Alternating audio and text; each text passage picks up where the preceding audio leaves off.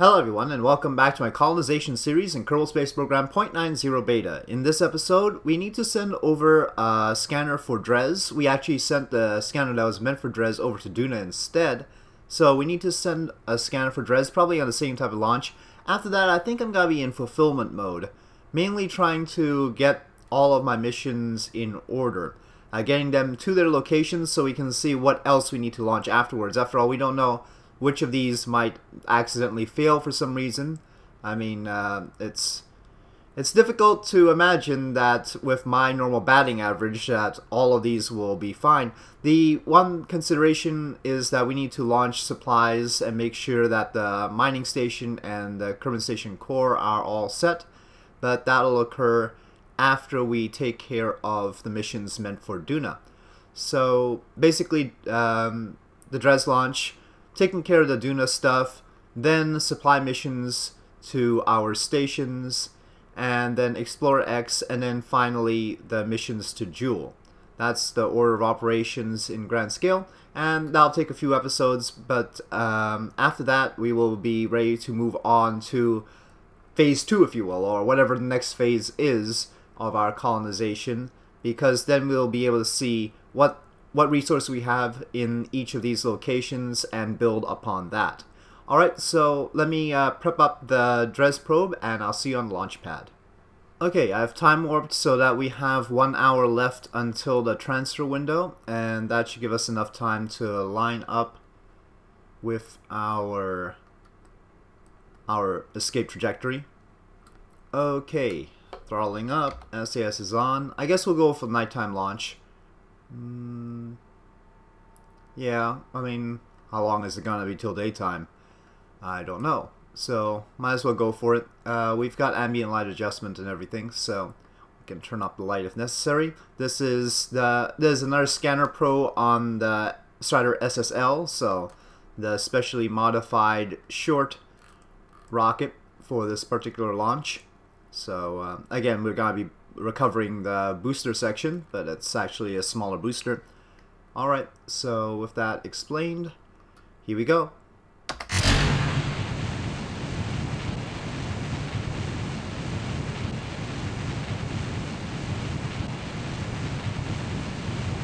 Okay, pretty good so far. Now this booster is gonna carry us quite a bit of the ways to orbit.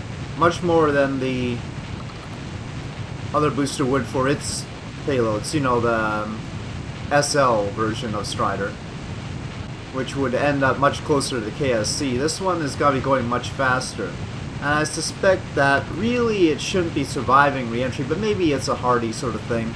I don't know. But stage recovery seems alright with it, so I guess we'll accept that and move on. This is going to get us to a very high apoapsis, unfortunately. I didn't rotate quickly enough.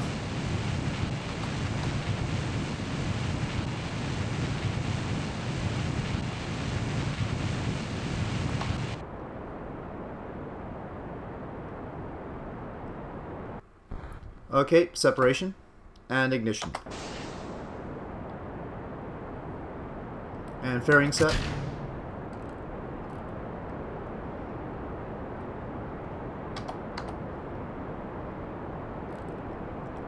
Okay, looking good. No problems for orbit. We'll have plenty left in this stage to give us an initial boost on our trans-Dres injection. Actually, let's shut that off. I think 200 kilometers is quite enough. And we won't boost our periapsis to nearly that high. Such a small planet Kerbal is. Okay, I think we'll keep it as is right there. 246 by 103. Very elongated, but yeah, that'll be fine. Let me plot for Dres transfer. Okay, it took quite a lot of doing, but we've got an encounter at 810 kilometers. The first burn will be 1710 meters per second, and the second burn about 500. The second burn being the mid-course plane change. It is a plane change. Yep, we are going to be correcting inclination the hard way. So anyway, this is in 28 minutes, so I'm going to line up with it, and then we're going to head out. Doesn't seem too bad. It's about 2,200 meters per second. We've got nearly 7,000 on here, so we should have enough to get into orbit around Dres without fail. So that is positive. Okay, I think we should start out about now. Yep, let's go. LV-99 first, and then we've got a Rockamax 48-7S, and that stage has more than enough to get us finished with this burn, and also the mid-course plane change, and probably also the burn we need to do to get into orbit around Dres. Hopefully. But just in case, we do have the fuel on the probe itself. The total situation looks like this. So the probe itself has 2,000 almost. This stage here has more than 4,000, as you see here.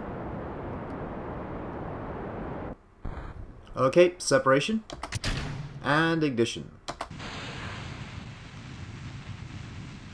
So unfortunately that LV-99 stage is going to be one of those stages that's just going to be floating around high Kerbal orbit.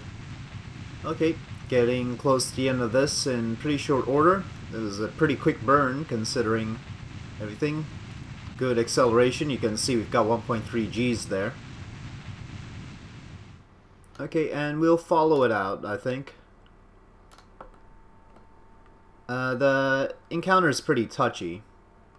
Let's see how it actually shapes up. Ah, you see it's off now. Okay. Well, let's see if we can tweak it at that mid-course plane change or not. Let's do the mid-course plane change again. I see it's 67 prograde, negative 491 retro normal. Sorry. I doubt that will get me the same results because yeah, it was really touchy.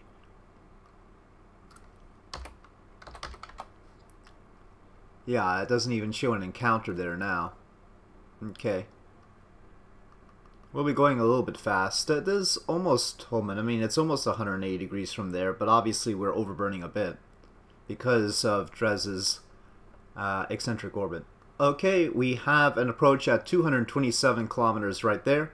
With that big course adjustment, that should be alright. It costs 18 meters per second. Well, it costs 518 meters per second. It wasn't exactly 500 before. So, okay, well, we'll just point to the node, which should be mostly an inclination change, so our solar panels will be in a good position. So I'm not planning to send anything else to Dres except for the scanner. Not until we see what we can really do there. Oh, the alarm is going to happen. Okay, let's get rid of that. I haven't decided what to do about Space Tug Gamma and its asteroid yet. We'll take a peek at that, but I don't have any good feeling about what to do with it. Probably just leave it alone. That contract...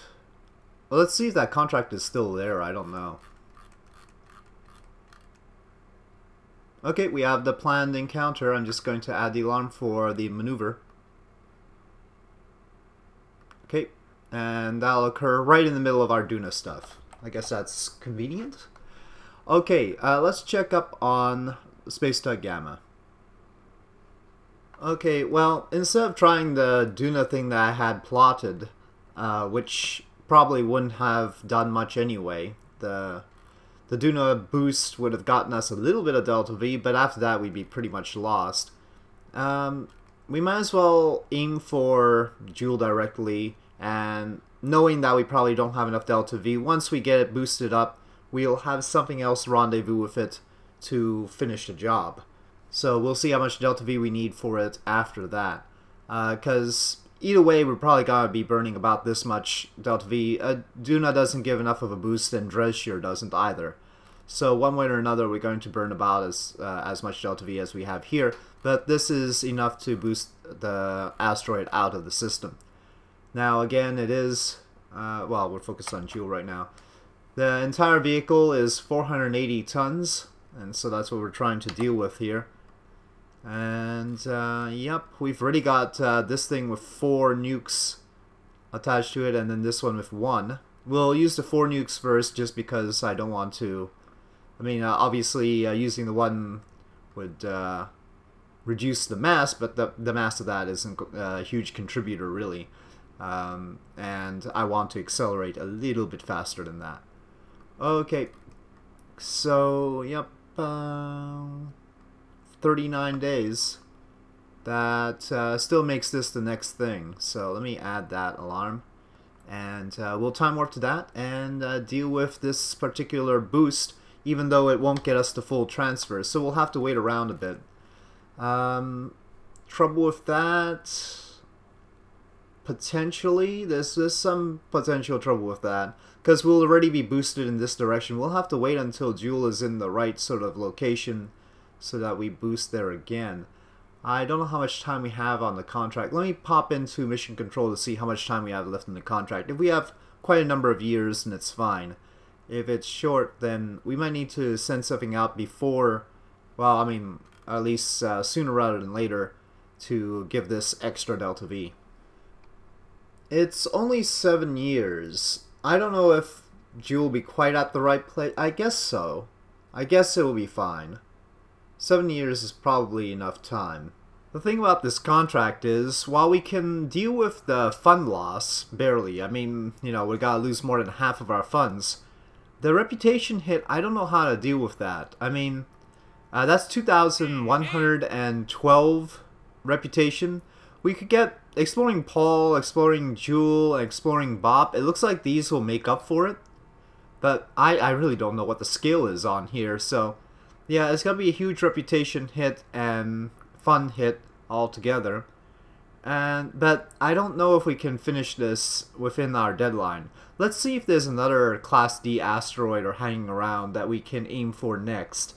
I don't think the one that we've got right now is going to work out. We'll try and boost it based on our current maneuver, and we'll see how that goes. But I don't know if we can get something else to it and actually get it to Joule in time in these 7 years and 172 days. Well, checking the asteroids we've got here, there's Class C, Class E. All of these unknown objects are not the right class, so those don't do us any good. The only Class D over here is this one, which we are tracking, but it doesn't have an encounter with Kerbal. We'd have to grab it in interplanetary space. It is in a okay sort of orbit to try and grab it, but if we can get that in time, we can probably get the one that we already have in time as well. So that's the rub there. Okay, anyway, let's get back to... We'll time warp through these 39 days, have space to Gamma do that boost, and we'll see what we can do after that. Okay, well, this is gonna take a long time with these nukes. Now, we don't have enough to do the whole 2,400 meters per second, obviously. So, we're probably gonna end up doing about 1,200. Anyway, I'll come back to you once it's done. I'll show you it's starting out. Make sure we're pointing in the right direction. We've got these 4 activated.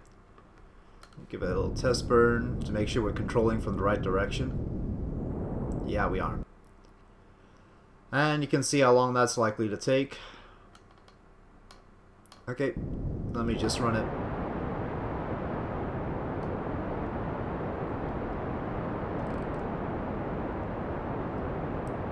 Okay, well, I'm gonna walk away and do something else. It's gonna have to expend all the fuel anyway.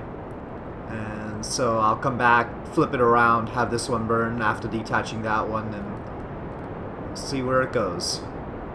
Okay, I just saw the stage go out. We've covered about 800 meters per second. So now, gonna control from here. Where is the probe core here? I guess we can control from the clamp, right? Yeah, control from here. That spins it around. Okay. But I'm also going to tell this clamp to release now. No. That. Release. Oh darn, this thing doesn't have any monopropellant left. Well, it's still got the reaction wheel. And I guess we can use this one's monopropellant to move it away. Though it probably doesn't need too much help with that. Yeah, it doesn't need too much help with that. It's got all the monopropellant though.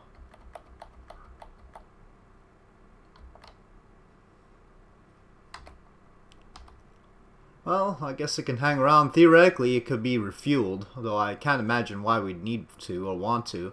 It's pretty far out here. So right now, Smart ASS is automatically turning this towards the maneuver node. And then we've got 262 meters per second left. This is wrong now. It's, I guess, pointed in the right direction, but the maneuver itself is incorrect as far as delta V concerned. So we'll get about 1,000 meters per second done, and what that'll look like is, well, not too much different from where it is right now. You can see it's somewhat further than the orbit of Duna. Unfortunately, the amount it would take to actually rendezvous with Duna was about the same as what it would take to get to Duna orbit anyway. So yeah, that's why we've gone for this decision. It's a long way off from Joule though. Okay, let's activate this engine and go. Okay, so this is done. I guess I'll just keep this attached to the asteroid, since otherwise we'll just have more stuff floating around. I mean, for now we'll keep it here. Throttle down, and well, here is what our orbit currently looks like. It's not that far into the whole thing, really. Yeah, we'll have to do some more work to boost this up. Currently its orbit is about 200 days, the period is. So I guess, I mean, you know, the maximum amount of time to get in sync with it won't be too bad. Yeah, so we'll be able to transfer some more stuff to this asteroid and perhaps boost it along. But I'll have to work out exactly when to do that, and I don't know right now. So we'll leave this here for now. I'll create an arbitrary node. Right now we're over here. I suppose the logical thing will be to create a node here. We definitely want to pay attention to it well before that point. But yeah, that's just to remind me so that I can create an alarm. Oops. Never used that window yet. Don't know what it's for. Okay, so yeah, we'll wait on that until we finish everything else. So that's how it's gonna work. So next, the Duna missions. Actually, I want to supply the mining station first. So let me get the mining launch done, and then we can focus on Duna without worrying about that particularly. And maybe we should launch to Kerbal Station Core as well. Okay, I'm going to do the resupply missions to Kerbal Station Core and the mining station in a moment, but first I noticed that there was the gold bug here in all of the TAC life support warnings. And so I decided to move Dan Meekerman back to... Uh-oh.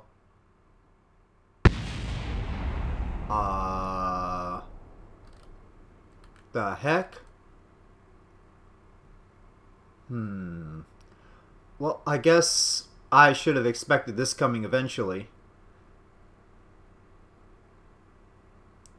Let me try and reload the persistent file and fix this. Maybe? Yeah, I don't think I can allow this to happen. But I don't know if I can't switch this safely now.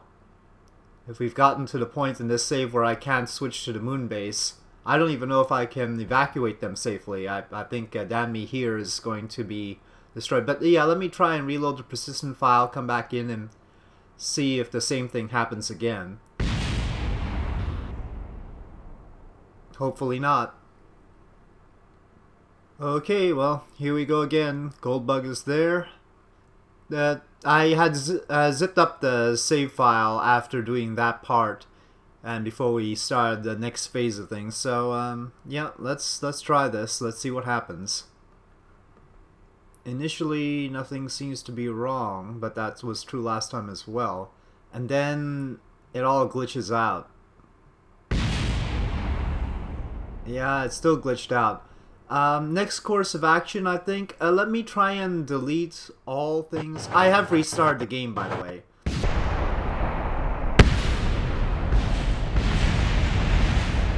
I did restart the game. Let me try and clear up some debris, and also I'll just delete any vehicle that doesn't have a Kerbal in. So like the helmet lander, the light tower was already very glitchy, and maybe even the Moonmaster, even though I like that vehicle. Maybe I'll keep the Moonmaster temporarily.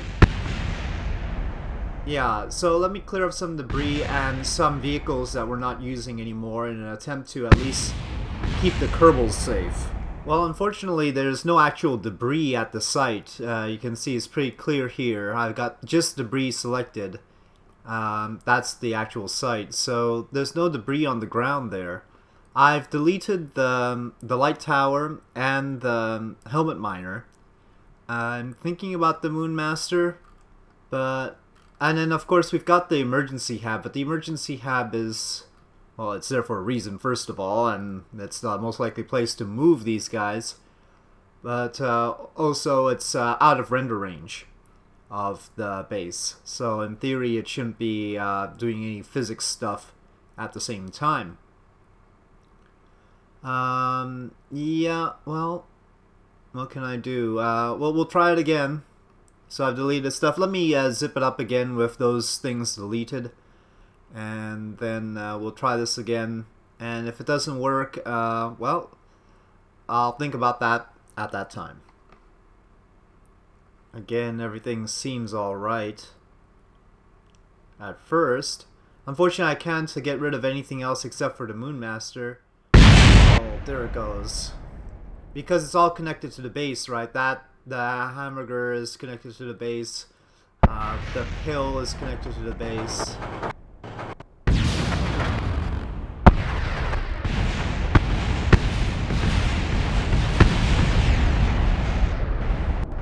And it all spontaneously explodes. Even the parts in midair that aren't actually colliding with anything explode. Nothing survives except for, well, that little bit there.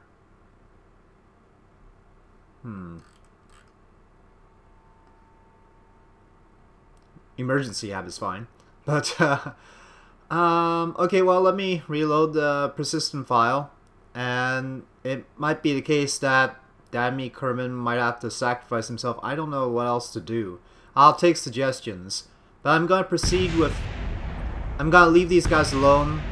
Proceed with the resupply missions, and if I'll take a look and see if I have enough time to do something with the Duna missions. But this is quite a disaster here, and I'll be looking for suggestions. So I'm gonna reload the persistent file with the light tower and the helmet miner deleted, but it doesn't seem like that's going to be enough.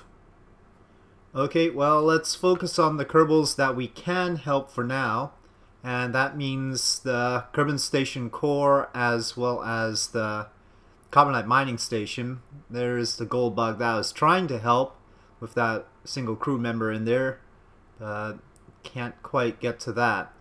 So I'm gonna aim for the Karbonite mining station with this one first, because that's the harder one to get to and actually the first one to run out of supplies. And then we'll do a launch for Kerbal Station Core. This is the mid-range resupply mission, and so it's got plenty of Delta V to get to any of these locations. So I'll launch one right now and quickly do the mission, and then hopefully launch the other one quickly as well. Okay, here we go. And of course, this is the Strider SL that we are launching on.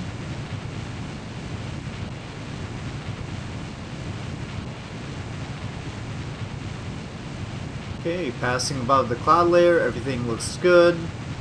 Got 36 seconds left in the booster stage, and then it's a skipper after that. Okay, well past the speed of sound now, 8 seconds to go on the SRB. As usual, our vernier control thrusters are gonna run out first. I'm not gonna maneuver a while we're only on the SRB since I can't anyway. It doesn't have gimbaling. Okay, set. And okay, well, those went off in a weird way. Ignition. And we'll reorient quickly to a lower pitch.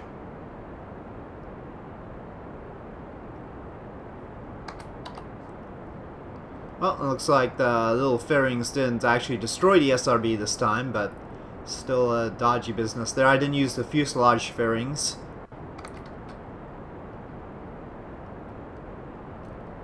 Missed that a little bit because they're not saved as part of the subassembly yet. Okay, separating these fairings. Okay. They definitely collide with each other. If this was a longer vehicle, that would have been a problem, but it isn't. It isn't, and we're okay. Lots of supplies here, as you can see, and we only have one Kerbal on the Karbonite mining station. I think it's Bill or Bob.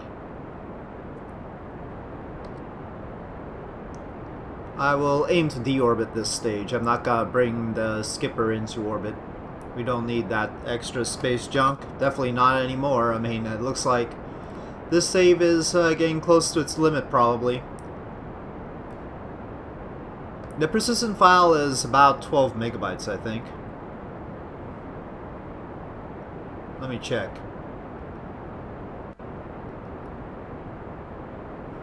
Scratch that. 15 megabytes. 15 megabytes. I don't know if that's large or small. Don't have any point of comparison except for my own saves. I mean, part of the problem is that I'm also hitting the RAM limit, as you know. I've tried OpenGL, doesn't work with this particular install. It works otherwise, just not with this install. And DirectX doesn't help. DirectX 11 doesn't help much either. We're at 3.27 gigabytes of RAM right now, and generally it crashes at about 3.3, 3.4. And this is a fresh restart in order to launch this, so I didn't do anything before trying to launch this. So basically I get one launch in, and that's it. I have to restart the game. So that's sort of a problem. Anyway, I'm gonna let this stage re-enter. Press spacebar there. One more time. Okay, and then we've got this LV-99 stage to kick us for a bit. We'll wait till apoapsis. And this will handle the transfer to the moon, and then we'll do all the moon stuff with this. The fuel here. Okay, 101 by 99, and let's transfer over to the moon. Okay, I think this will do this approach. Our periapsis here is 54 kilometers. The mining station is actually in a very tight orbit, 30 by 34. And right around here we'll do the actual burn to match up with it. So we'll do the inclination change as well as getting into orbit at the same time. Yeah, I'm going to do it like that. So there's no way to do the inclination change earlier, not in a definite fashion. We've got enough delta V anyway, so it'll be alright. Okay, we're coming close to the end of the burn, but we're a little bit off. I started the burn quite a bit late. I didn't realize this stage took 5 minutes to burn, so yeah, we're off. Let's see how we're doing. Looks like we're already going in the wrong direction, aren't we? We'll keep it loose because we want to phase with the target. So I'll go to 50 kilometers again. Okay, so there we go. Alright, let's head over to the moon.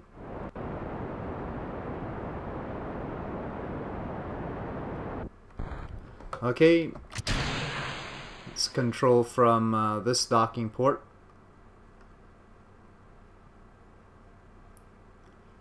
And now we can continue.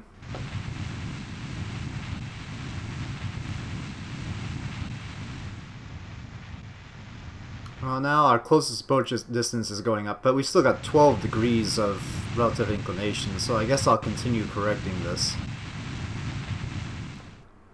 We are just changing inclination now. Oh well. No, our inclination is not being helped.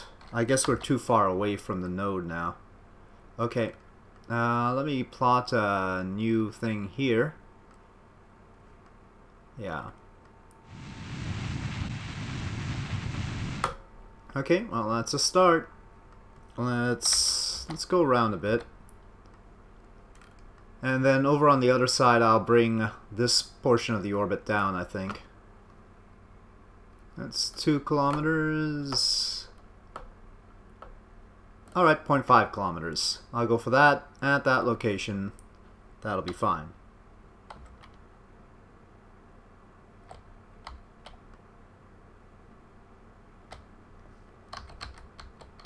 Okay, looking good on approach. Tilted a little bit wrong here. This is pretty big compared to the station.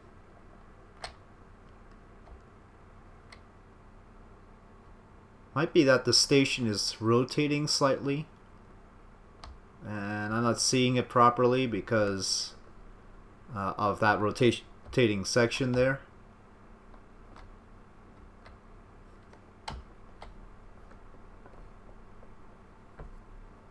Well, the target marker is definitely not right. Yeah, that's part of the problem here. And yes, the station is rotating. Okay, that's why I'm messing up. Oh right, there's no operational SAS modules. Joy. And again, the target marker isn't going to help.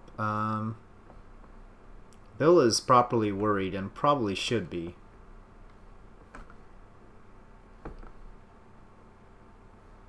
We have no control over this.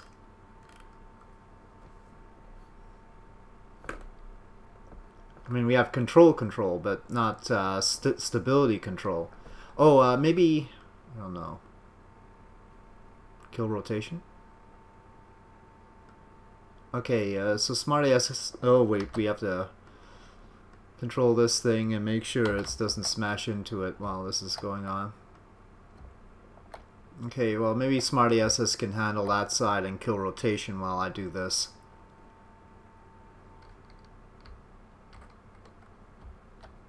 Just a little bit fast. Bump. And let's just take stuff off.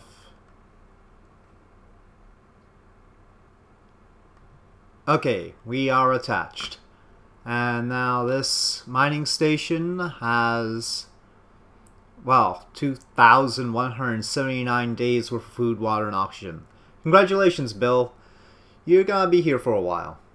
Okay, so, well, let's do another one of those, this time for Kerbal Station Core. And then that'll be stuff all set, except for the gold bug. Everything should be well supplied. Right up to right through our current mission alarm clock list. I guess that's the best thing we can do right now. Okay, so one more launch. Okay, here we go. Rendezvous with Kerbal Station Core shouldn't be too hard. It's in the high orbit, so we gotta get into low orbit so that we can catch up to it. I guess we'll time up a little bit so that it's ahead of us in that case. And so here we go, throttle up, SAS is on, and launch.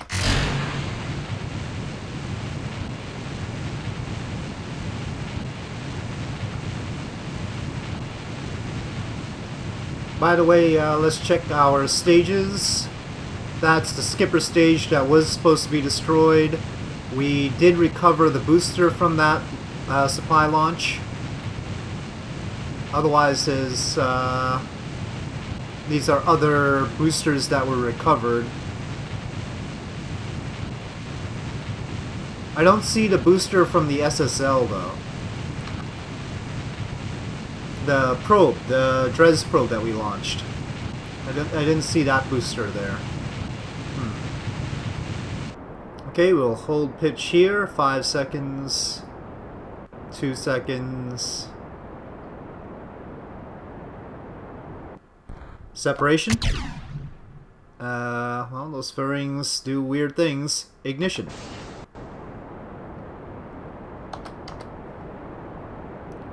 Okay, well, this is a little bit early to separate fairings, actually. I'll wait a bit. We really didn't need the LV909 stage. We're not transferring this to some other location. Perhaps we'll transfer the fuel to the station, I suppose. Have it tag along. Though that's gotta make it cumbersome for the RCS units, which aren't really balanced for having the LV-909 stage attached. Gotta try and make some sort of tangency there.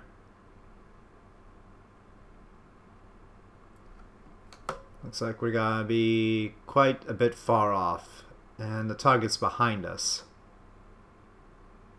Okay, well, let's overburn them. We've got a lot of Delta V. There, we'll go for that intersect point, though I have to remember that the LV-99 stage has 5 minutes of burn time, so let's not wait around to match velocities with the target once we get there. Okay, up we go. I'm actually going to let this stage loose so that it crashes back into the atmosphere, so off it goes. And okay, there we go. You know what? I want this stage to re-enter as well. I'm gonna use this stage to do everything else. I think I have enough Delta V here to take care of it. Yep. Alright, that's my plan. Okay, I'm gonna control from here.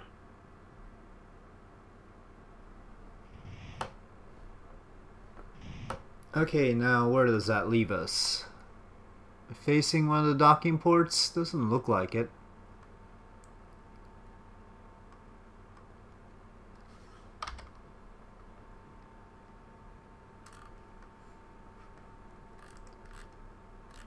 So there's sort of like that. And we are coming in where?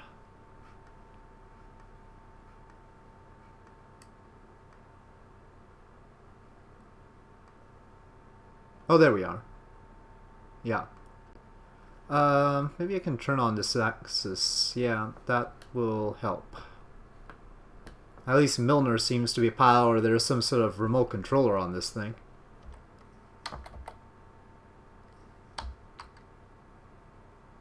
Okay, we've got a bump and connection.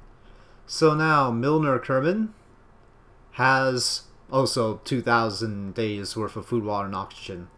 No problems there. Milner looks happy. So now, well, folks, I'll leave it to you. We will be able to do these Duna. I guess that's getting it into Duna Sphere of Influence before the gold bug has an incident, let's say. But not long after, and I don't know if we can finish up all we have to do with these missions before that's gonna get to be a tight situation. So any suggestions would be helpful at this point. I don't know what I can do. So I'm assuming that unless our Kerbal and the gold bug can spontaneously walk out and get to the base, that Kerbal is done for. But even if the Kerbal gets to the base, probably all 3 Kerbals at the Kerbitat are done for. But that's who we're risking right now. Out of all the people that we've deployed, it's 3 Kerbals at risk at the base. It's possible that arriving at the base with a ship might prevent any sort of loading error, but it's more likely that once the ship enters render range of the base, 2.3 kilometers, the same sort of explosion chain will happen. So that's what I'm assuming, but if you have any other information, that would be helpful. We might delete the Moonmaster, but considering deleting the other vehicles didn't seem to help at all, I don't think that's going to be very helpful. So that's where we are at. And that's my that's the most distressing thing so far. And well, I'm going to have to, if I do another colonization series, and I'm thinking real hard about it eventually, because I've learned a lot in this and I could do a lot better. We could start out with some decent launchers and with stage recovery and work from there, and we can focus on the right sort of construction that we should be doing. Maybe throw in planetary base Inc. as well, depending on how much RAM we have. Probably I could do without some of the parts I initially put in here. That's another thing. I put in like near future parts that I'm not really using and stuff like that. Well, I used once and can't delete because they're all hanging out. And now that they're part of vessels, I can't delete them. But I didn't really need them. So yeah, it's sort of like that. Okay, so lots to think about, and I'll work on it on my end as much as possible. Can you tell I'm depressed about this? I don't like the idea that I've got potential Kerbals in danger. But anyway, thank you for watching. If you enjoyed this video, please do press like. If you have any comments or suggestions, please leave them in the comment section below. And I'll see you next time.